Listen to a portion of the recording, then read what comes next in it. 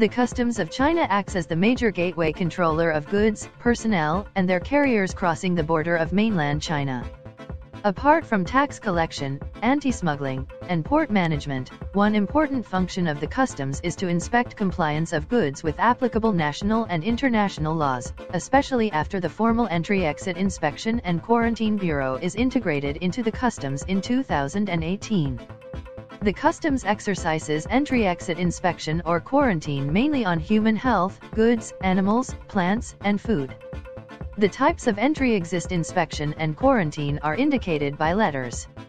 Certain imported mechanical or electrical goods, such as engines, compressors, and printers, are required to obtain a quality license or the China compulsory certification. The goods successfully going through the entry-exit inspection and quarantine will obtain the entry-exit inspection and quarantine certificate issued by the customs.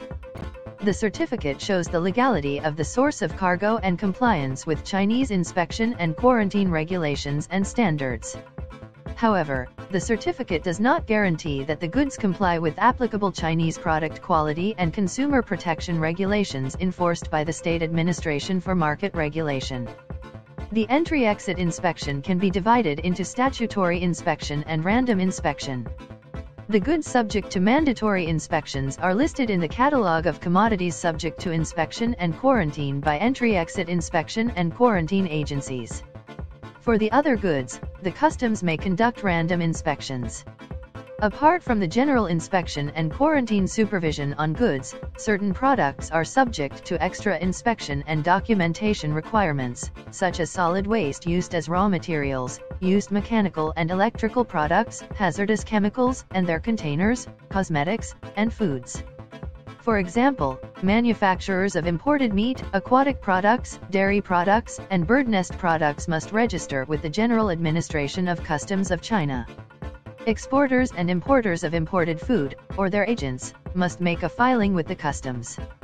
Besides exercising inspection and quarantine on arrived cargo, the customs also monitors and assesses product safety and quality risks in China and foreign countries.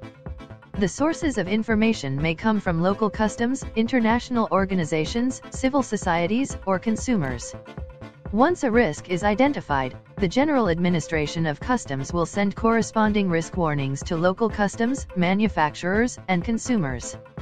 If necessary, the customs may decide to adopt quick response measures such as tightened inspection and quarantine or emergency control against the relevant imported goods.